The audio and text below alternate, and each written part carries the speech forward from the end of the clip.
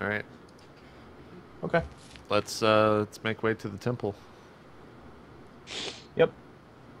Okay, you guys head out to the temple. La di da di da di da.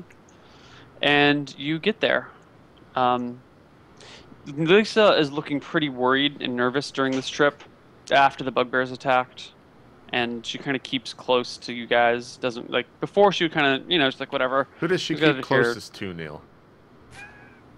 Vincent? Okay. Rhaegar has fallen from grace. Okay. Not really into that. Yeah, but also that was Lisa. The emo types. Yeah, that makes sense with the anorexia. Yeah. Let's do that. All right. So we roll up on the temple. I mean, can you describe it to us? What do we see? It is a monolithic marble temple. It's probably 30 feet high at the apex and probably 100 feet long. It's basically a long single structure. Like there's nothing jutting out. It's just like a big long rectangle. Very tall, very long, fairly wide. Made of marble, white marble, and with black streaks running through it. And there are a set of massive bronze double doors in the front as you approach. I turn to Lisa and I ask, "Have you been here before?" She shakes her head. What do you know about this place? Yeah. Not much. I just know that it's said this is where souls enter the afterworld. All right, and that's all I know as well, right? Mm-hmm. Okay. Well, you'd know a little bit more. Is there any particular detail you're looking for? I wouldn't know the layout of this place at all, right? No. But I know the time that it takes a soul to travel here, and then for it to pass on to the underworld or wherever they go in this world. They say the soul, as soon as it dies, starts walking over here, and as soon as it walks tirelessly, and as soon as it arrives, it vanishes. So if you are nearby and die, your soul goes to the afterworld much sooner than if you're very far away and die. And there's no way to see these souls, right? It's in another plane, or the same world but different plane, or something like that. Okay, so I relay all that to the party. Also, it's said that once your soul passes into the underworld, that is your true permanent death. Like in theory, people can be resurrected, although it's like super almost impossible. It's like really, really fucking difficult. But the legends say that once your soul walks through here, resurrection is impossible. So it says if you walk past this point, you're dead forever? No. If you die. Once your soul leaves here. Okay. So someone that is killed near the temple is dead is... Super dead. Super dead. Whereas if you just get killed far, far away... Partially you're dead. You're fully dead, but, maybe there might be some ancient heroes have gotten resurrected, but almost no one else. Okay, so I relay all that to the party and ask how they want to approach. Well, do we know what we're going to be facing in there, or do we have no clue? Yeah, we know totally we're going to face. There's a three-headed dragon.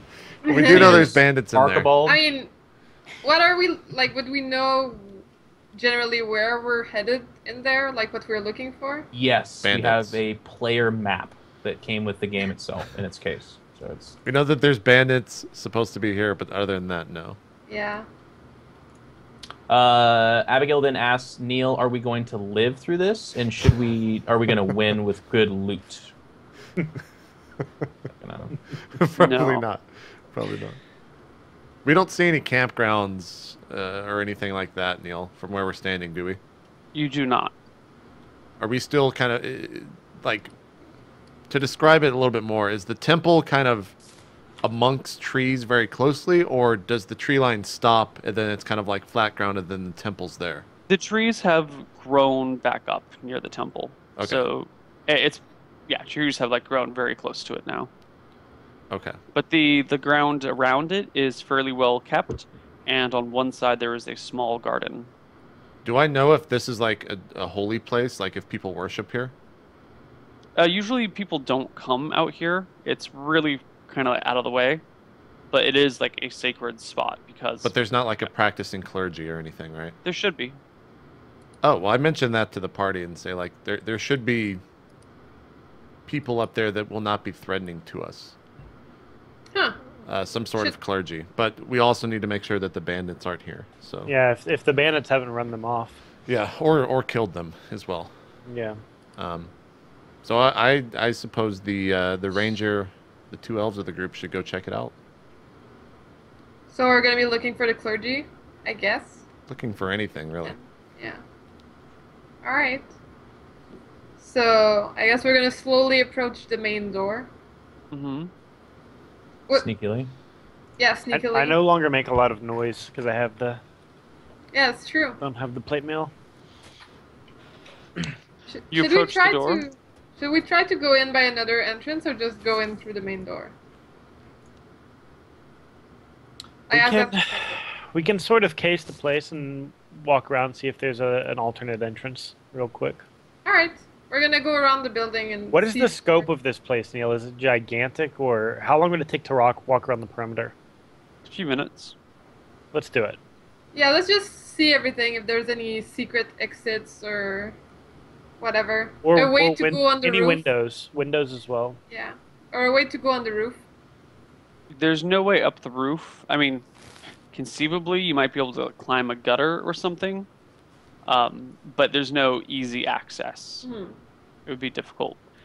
There's another set of bronze double doors on the opposite end, and there are stained glass windows periodically built into the walls. If I try to climb, can I see in? No, they're too high up. I mean, maybe you could climb high enough. Do you want to try? Sure. Do I have to roll? I rolled. You failed to climb. I'll try to climb. What if Beggar pushes me up? Brigger, are you going to push her up or are you climbing? She looks dirty. I'll try climbing first. Okay. You are successful. God damn it!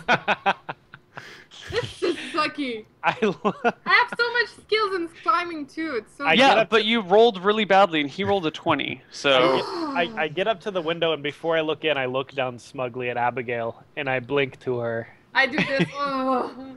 And I say, "Nice view up here." Rolls I 1 in blink at him and combat, I'm like, rolls 20s Look in through the climbing. fucking window. All right, so I look through the window. What do your elves eyes see? it's a stained glass window and you're looking through a blue panel now. So everything's tinged with blue. And you see there's a couple of priests going about their business. And you also see a giant fissure in the foundation of the temple. In fact, there is no foundation in the temple at that point. You see a giant fissure in the ground, in the stone, like a... And the priests are just walking around this fissure? I mean, there's priests walking about. It's not like they're they're like walking around the fissure because it's in their way, but they're not like methodically or they're not doing anything to the fissure. And I see no sign of bandits. None whatsoever. Okay, I climb down and describe the scene to Abigail. I don't think there's any danger, at least when we first enter. We could probably grab the rest of the party and head in through the front. And they looked like clerics. They did. Did you see if they had light or dark clothing? Light. Red robes. But Red purple robes. because of the blue thingy. Right. Whatever. Ah, very astute. They have purple cloaks. So we can ask Azrael what that means. All right, sure. So we head back So to we're the, gonna go, yeah. Yeah. Back to the party. describe the scene to Azrael, and I ask him what do red cloaks mean on clergymen. Neil, what does it mean? That they're neutral. That they're neutral? Okay. Neutrally aligned. I explained that. I asked if you saw any symbols or symbology of any gods within the temple. I did not. Just the fissure. I did see no signs of danger, though. Simply the clergy. Great. Well, we should go have a discussion with them.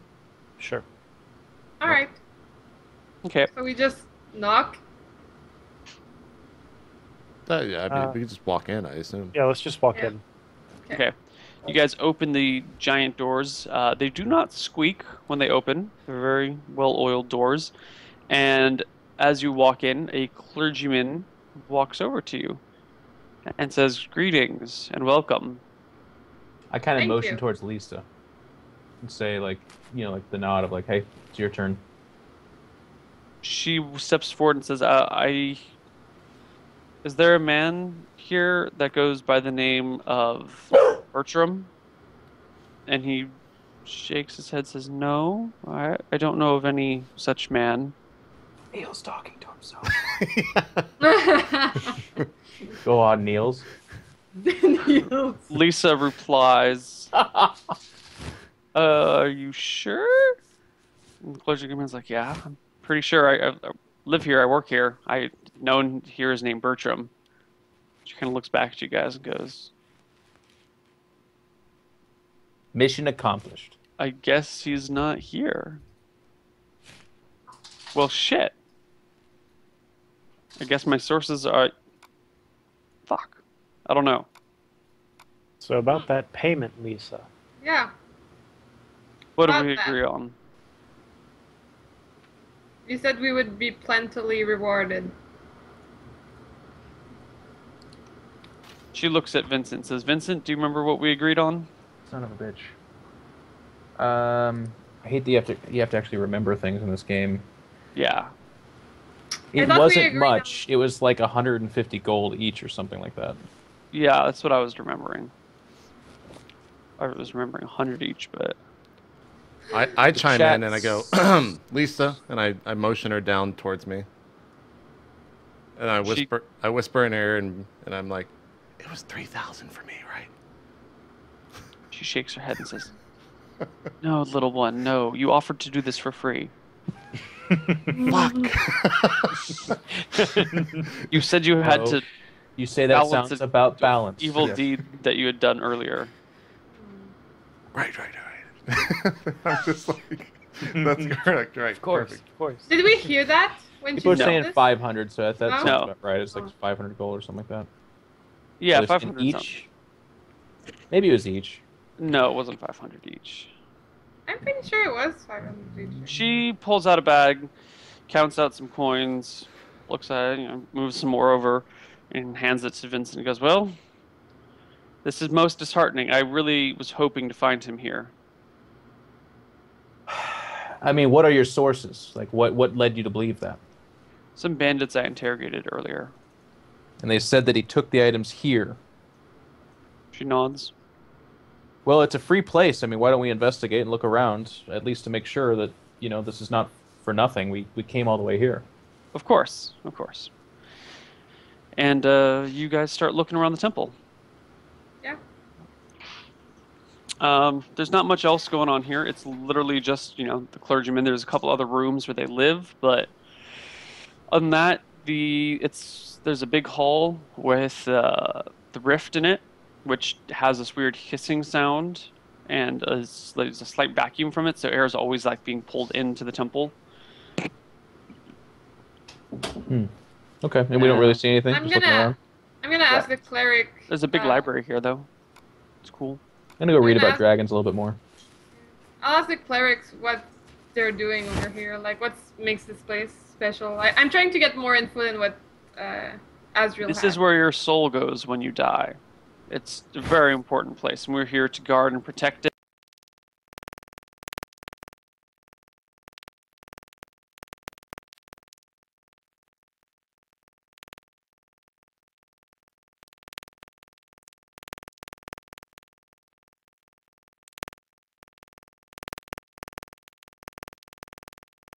Fissure in it.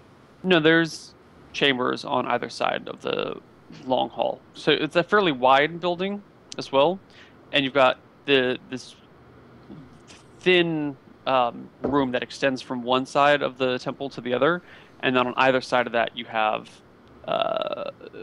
other rooms that branch off, except for in the very middle where there's like you know what?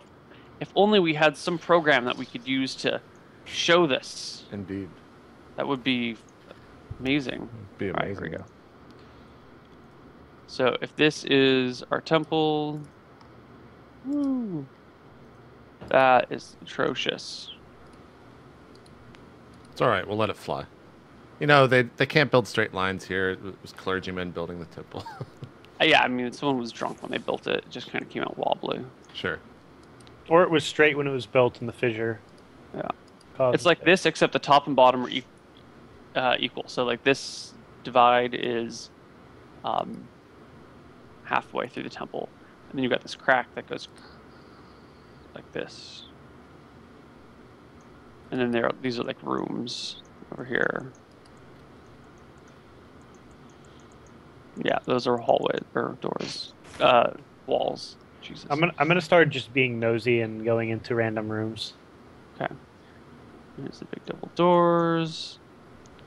Okay, so the first room you walk into is the big library. And that's how you knew there was a big library there. And you kind of poke around, you come across a mess hall where the priests eat, and you come across like a small kitchen. And then at that point, someone's like, "Excuse me, what are you doing in the kitchen?" I'm hungry. I hope you brought some food with you because we barely have enough to feed ourselves here. We are an order that does not get a lot of donations. Hmm. A lot of people don't start thinking about their souls until they're basically dead, and then, well... I give him 5 gold and say, well, here is a donation from me. Thank you, sir. Thank you so much. Then he grabs food. I continue poking around the kitchen.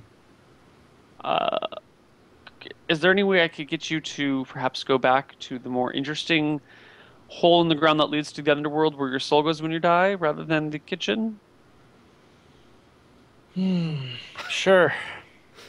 Thank you. This is kind of off limits to people. Okay. All right, he ushers you out. Just so you know, Neal, I give 200 gold to Azrael and 100 gold to each of the rest of us from the 500. Okay. Says, friend, thank you. Yeah, you didn't get a cut of the stuff we sold earlier, so I figured you could use the little extra. Sounds good. I will take it. Another one here. Other than that, though, like, I'm not a particularly good detective, so I just I look around, don't really see anything, and then I just wait by the door sharpening my daggers. I look around as well for anything suspicious or different looking. Okay. Nothing else seems out of order. I mean, it's a weird place. This like constant hissing sound and the constant vacuum of the place kind of throws you off a little bit, but everything else seems to be kosher. Yeah. I'm gonna ask them if they ever like had attacks in the past, or if they're just like guarding it to prevent anything from happening ever. Like, was there a reason why they started? Occasionally bandits or monsters will come through, but we haven't had any recent altercations. The members of our order are very strong with their spells. We can keep most at bay, and the temple itself is sturdy. It was built out of marble, which is, you know, difficult to breach, and these doors are, pointing at the bronze doors, are all but indestructible. You'd need an army with siege weapons to get in here. I see. And what's your religion exactly about? Our order are worshippers of Falumbra, goddess of the afterlife. Alright. Alright. Well, thank you for the info.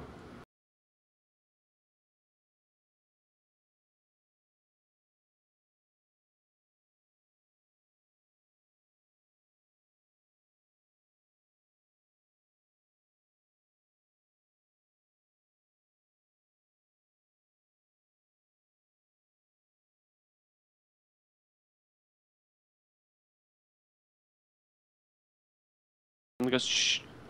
What are you doing? That is not appropriate behavior here. This is a whole sacred place." Sure. Can the dead hear me? No, the dead cannot hear you. Okay. Has anyone ever fallen in there? Not to my knowledge, no.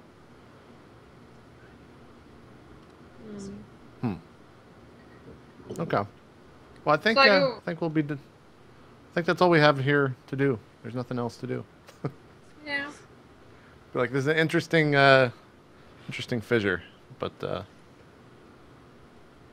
I'll go back to the party and tell them about the few raids they had in the past, but that there was nothing recent. And I'll ask if they want me to try to look around with the windows to see if there's anything suspicious going in that we didn't see, but most likely there's nothing. Yeah, there's What do nothing you else. guys think? Yeah.